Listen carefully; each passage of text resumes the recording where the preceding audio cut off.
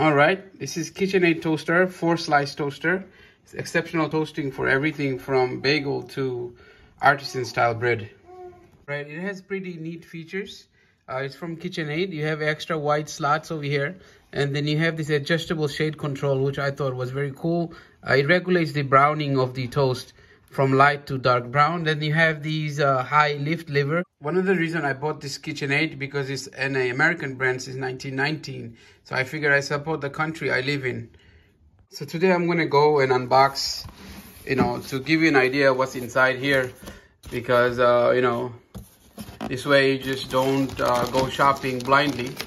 Holidays are coming up, and I'm sure you might want to give this to someone that you care about as a gift. I find it, a nice gift, or you could buy one for yourself. This is the instruction manual that it comes with, and we have the toaster easily packed. What I'm going to do is I'm going to take it out of this plastic. I do have camera on my one hand, so I'm going to free up my hand and show you what else is inside.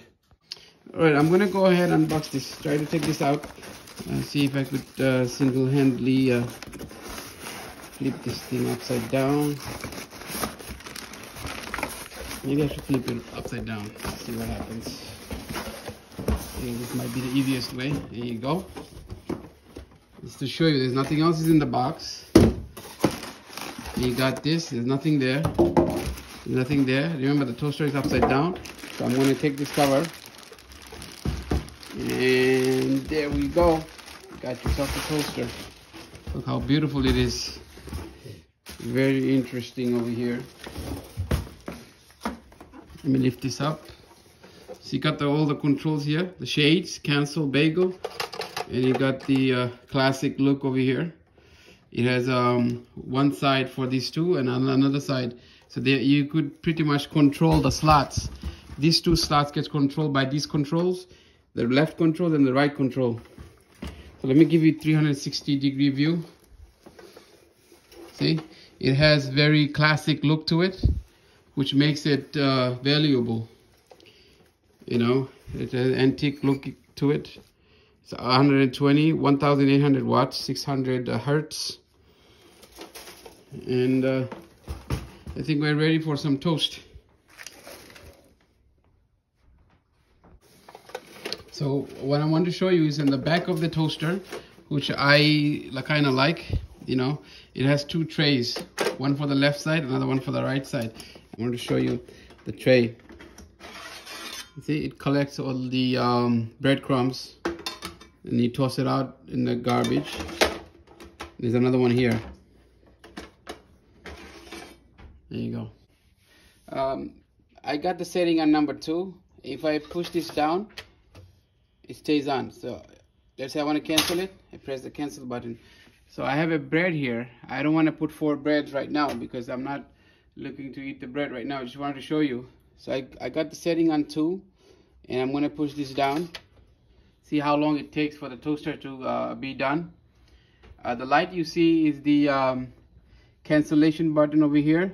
If this was a bagel, I would press the bagel button over here, and you have different shades. It goes from 1 to 5, 5 being the darkest. And that side, you could use one side for bread, another side for bagel.